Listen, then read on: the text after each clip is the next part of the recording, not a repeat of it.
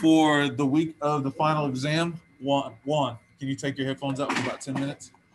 I'm going to go through all this stuff just so you know where all the information is. This is similar to the test that we had back at the end of the first semester. So I'm going to run through it just so you know where all the information is, and you can you can answer those questions as quickly as possible.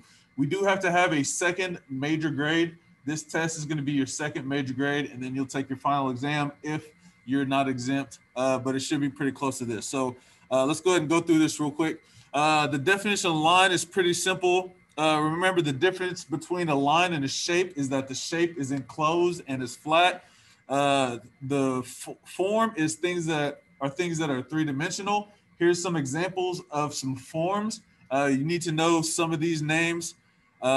Texture is implied, and it is also actual or physical texture. So physical texture is like your clay pot. Implied texture is anything on a piece of paper, and textures is similar to the way something feels. So here's the definition of space. Here's the definition of value. Value can be the lightness and the darkness of a color. Remember, it can be a color or it can be white to dark. Caitlin, can you give me a minute? Thank you. Here are some types of lines. Here are some more lines.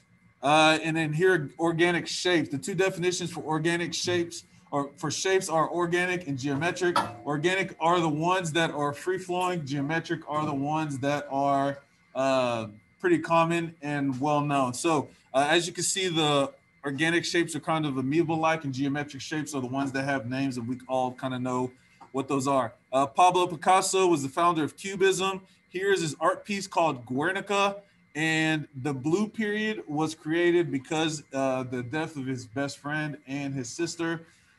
Here are some terms that you all know: the primary colors, secondary colors, hue, intensity, all that good stuff. So here's where you're going to find a lot of your definitions.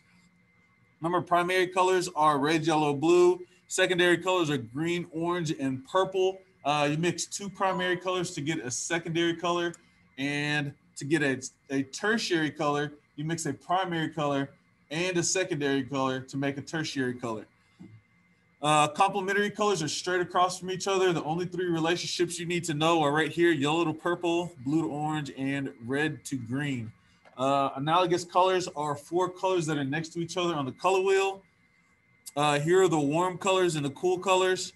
And then it starts to go into what each color means. I have the term or definition that you'll need that will help guide you to the overall idea of what each color is, such as, orange is for enthusiasm, blue is accepting, red is for passion, yellow is for optimism and is energetic.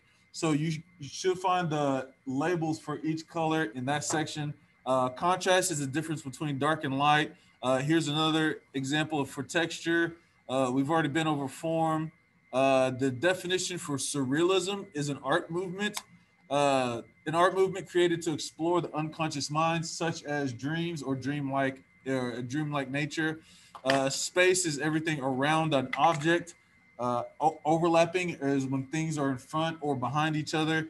They also can move up and at an angle whenever things are moving away from the viewer. So things are going to be a little bit higher. As you can see, the ground underneath the horse is going to be way below the picture, and then the ground in the background is a little bit higher. You can see it. And it's also blurry. So things in the background are blurry. And let's skip to the last couple slides. 1 point perspective is when everything leads down to 1 point. So here's an example of positive space and negative space. The positive space would be the man and the boat. The negative space would be the space in the water, because it's everything around the object. Here's an example of a tessellation. Here are all your definitions for the vanishing point or the 1 point perspective. Vanishing point, vanishing lines, horizontal lines, and I think that's all you'll need to know for that. Here's another example for vanishing point. And remember, the vanishing point doesn't have to be in the center of the art piece. It can be off to an angle or off to the side. We've already been over backgrounds. Remember, physical texture is anything that you can physically touch. Implied texture is anything on a piece of paper. Here's a value scale. And here are examples of implied texture. Now, this last slide is about the principles of art. We are going to talk about the principles of art when we come back after testing. Y'all going to be testing Tuesday, Wednesday, Thursday. Friday, we'll have class, but I want you guys to focus on your project. But we have already been over the example for balance, but we still need to go over contrast, emphasis, movement, pattern, rhythm, and unity.